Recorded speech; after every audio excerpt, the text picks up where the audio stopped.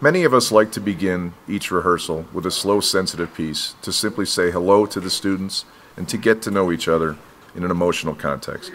This semester, the piece for us is Rhosymedre by Ray Vaughan Williams.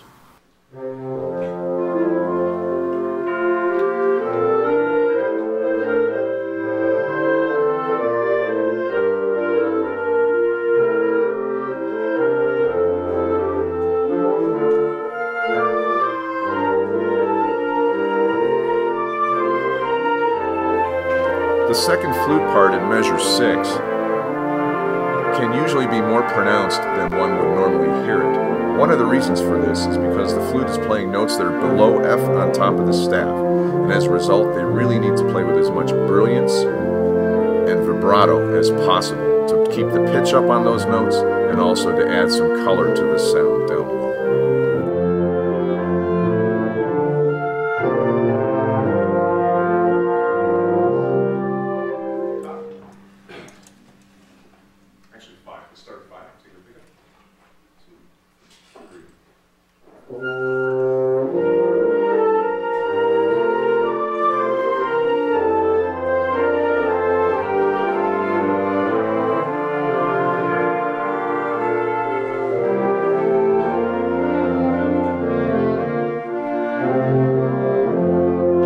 Many people think that the melody in this piece takes place in the clarinet, but the clarinet part is actually counterpoint to the real melody that takes place in the whole notes and half notes found in the brass at measure 9.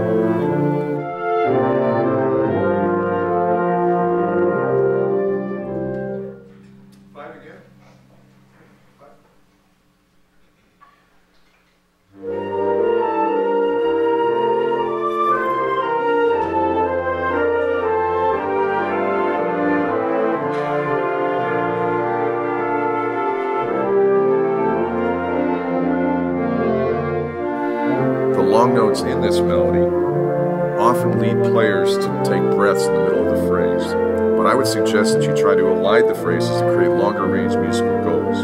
For example, try to take the dotted whole note in measure 10 and make sure that it's got just a little bit of a secret or slight crescendo going to the half note at the end of the measure to create 4-bar phrase instead of a 2-bar phrase.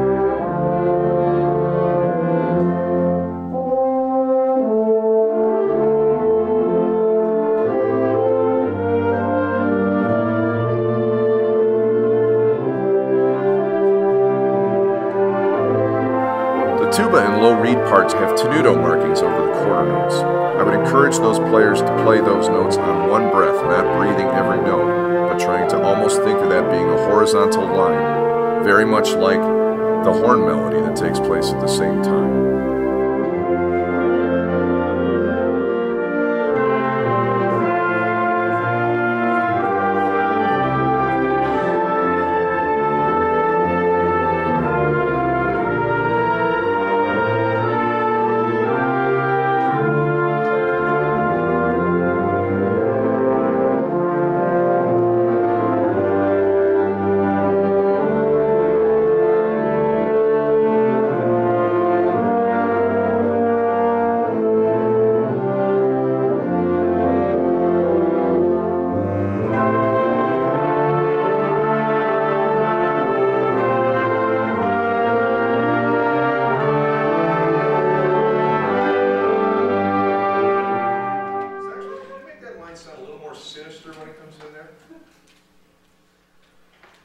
It sounds a little too pretty, and there's a little too Red Riding Hook, and I need a little more Big Bad Wolf.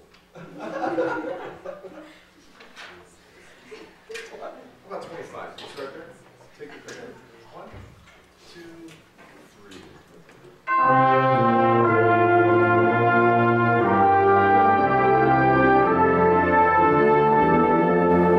our band room, we like to speak of open releases and closed releases. And closed release would be like DAT or dot with a T at the back part of the note. And an open release would be a DAH or a da with an H at the back part of the note, which will help add some resonance and sonority to the sound and release into silence in a way that's much more proper and fitting of the overall phrase.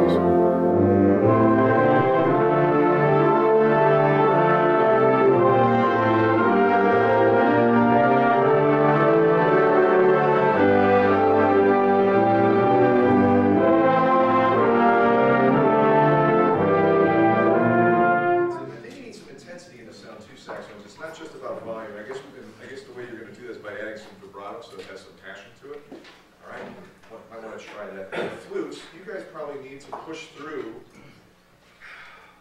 the whole note at 35. Okay, so misplace where it says crescendo. And by the way, it says, if you look at my score, you can see it says crescendo all the way down. Everybody's part in exactly the same spot. Well, music doesn't really line up that way. It's good, boring stuff does, but interesting stuff doesn't. So let's see if we can put our crescendo one bar earlier. Can we do that? So it starts on the beginning of measure 35 instead of there. And so basically the same sinister aspects that you're hearing from the saxophones in 34, we want to try to make that G change color. So the G starts really dark, and as the G goes on, it begins to get more and more brilliance and more vibrato in it. Okay? And so crescendo, excuse me, not crescendos, well it does crescendo, but it also slurs from the G to the C across to make that a little more meaningful. Horn needs to be careful in 35. On that entrance to the D, can you crescendo the, same thing for you, what I just said to flutes, can you crescendo the A to the D, but don't play the D loud? 35? Yeah. So be like a singer going, Ave Maria.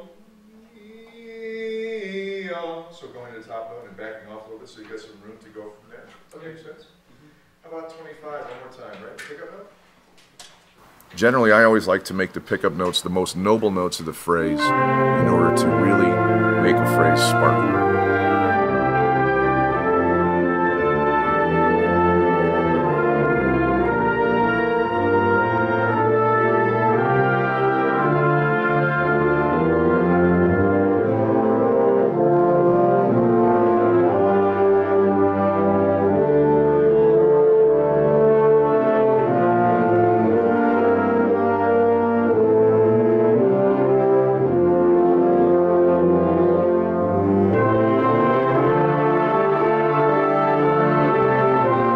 The first cornet part at measure 38 begins to test the range of young players. As a result, I would encourage them to try to play those notes as softly yet as comfortably as possible so that it doesn't sound forced to play too soft, and certainly that they're going to be aware of how their part needs to fit into everybody else at this point. Often this sound can get kind of bright, and we want to try to still keep it dark and blended with our voices.